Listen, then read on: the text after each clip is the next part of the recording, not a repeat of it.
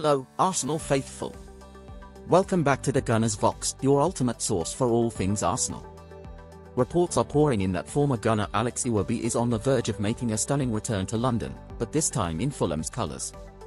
Trustworthy sources like Fabrizio Romano, Phil McNulty, and Sky Sports News have confirmed that Fulham and Everton have struck a £22 million deal, including add-ons, to secure Iwobi's signature. Now, here's the exciting part: Alex Iwobi is currently undergoing his medical with Fulham as we speak.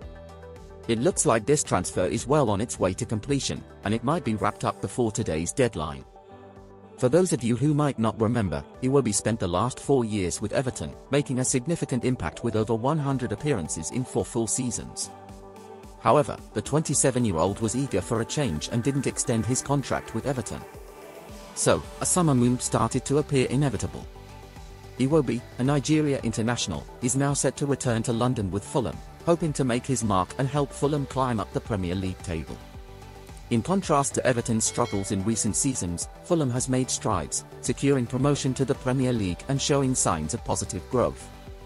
The official announcement of Iwobi's move to Fulham should be just around the corner.